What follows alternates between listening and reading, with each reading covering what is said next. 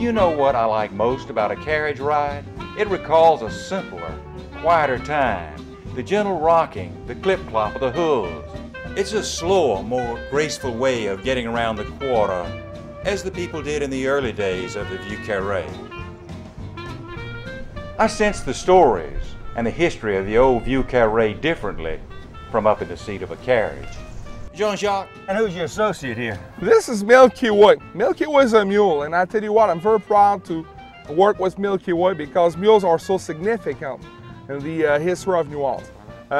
For instance, streetcars were put by mules until the 1890s. Then until the 1950s, the garbage trucks over here in New Orleans, the carnival floats were all put by mules. Wow. So they're a very big deal to our history. Okay, let's start our tour. All right. And one thing I want to tell you, we're turning out here on Decatur Street. Okay. This was originally Levee Street, and then a great American naval hero by the name of Stephen Decatur came along in the early days of Louisiana being a part of the United States. He successfully defeated the Barbary pirates at Tripoli in the Mediterranean Sea, which opened up American trading into the Mediterranean Sea, which, being right here at the river, is a place to honor a man who accomplished that for all the commerce that took place here. This is great. Okay, let's roll.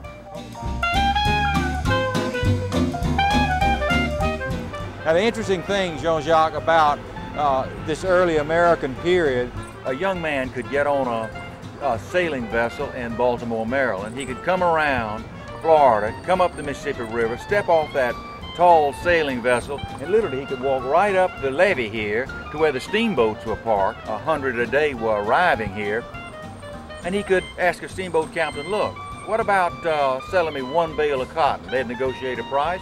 He'd go get a stevedore and a wagon, and then he would take it down to where the tall sailing ships were loading up to go across the Atlantic Ocean, and he would say, Cap, have you got room for 1 more bale of cotton? And they'd negotiate a deal. Then he'd walk down to what was then Levee Street, go in an oyster bar like we have here, and then he would get himself maybe 2-3 dozen raw oysters on a half shell, you know, and wash it down with brandy or 2. And then he would, next morning, he would go back up and see a steamboat captain. He would say, Cap, could you sell me 2 bales of cotton?